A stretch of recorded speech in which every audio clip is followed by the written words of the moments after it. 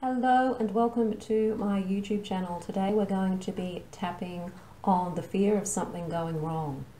If you're hypervigilant and you're somebody who finds that you're always expecting something to go wrong, you're living in that state of anxiety, then this tapping video is for you. But before we dive into the tapping, hi, I'm Sandra Inman, author of Tapping into Abundance, using EFT tapping and the law of attraction to change your mindset and turn your life around. And if you want to do just that, hit the subscribe button and the notification bell so that you don't miss any videos. It's pretty common if you're an anxious type of person, or if you're a bit of a worrier, that you are going to experience times where you just feel like what's going to go wrong. You may be afraid to even open your emails or answer the door or look in the mailbox because you're afraid that something bad's going to be there. And for those of you who don't experience this hypervigilance, it may seem really strange, but for those people who do, it happens every day. There's this constant fear that someone somewhere is going to basically come out and attack you in some way, or some situation is going to come and attack you in some way. So we're going to do some tapping on that to try and bring that anxiety down, and also to then look at what the beliefs might be behind this fear of something bad happening. Karate chop point. Even though I'm always worried something bad is going to happen, I'm okay. Even though I'm scared something bad's going to happen, there's no reason for it. I'm just scared.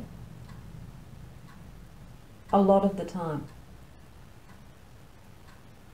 I'm going to honor how I feel anyway. Even though I'm scared every day that something bad is going to happen, I'm going to honor how I feel. Now tapping on the points. Every day, I'm afraid that something bad's going to happen. I'm always expecting the worst.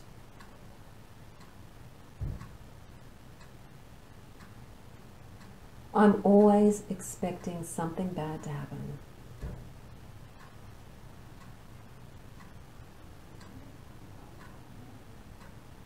It just doesn't feel safe not to.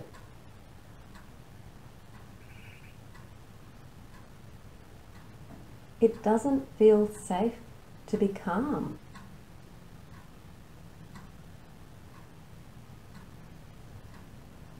It doesn't feel safe to feel okay.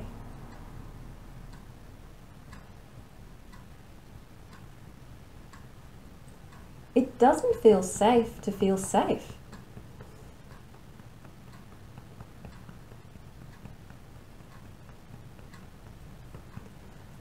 It just feels safer to always expect the worst.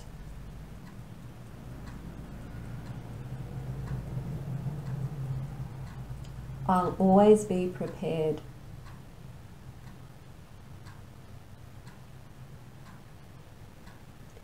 I'll be prepared for the worst.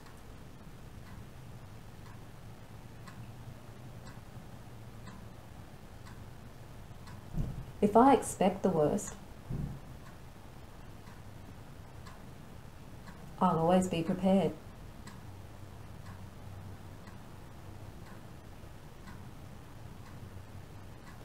And for some strange reason,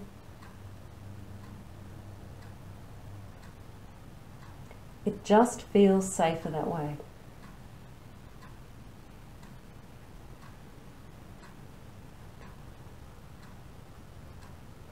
I expect the worst.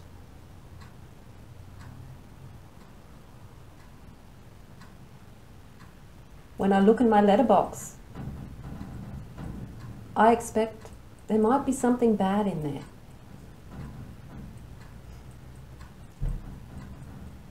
somebody asking for money, somebody telling me I'm in trouble in some way. When I go into my emails, I get scared. Somebody might be upset with me.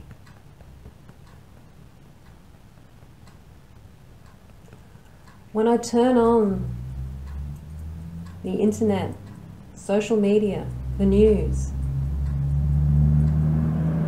there's always something bad happening there.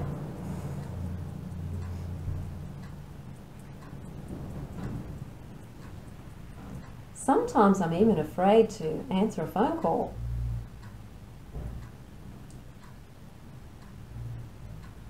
Especially when I don't know who it is.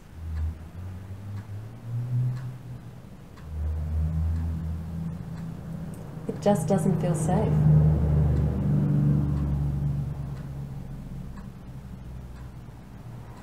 It doesn't feel safe to feel safe.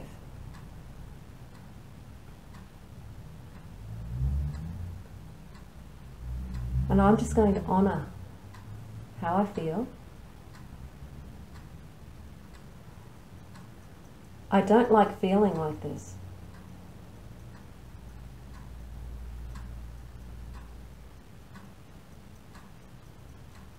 But I'm just going to allow myself to acknowledge it.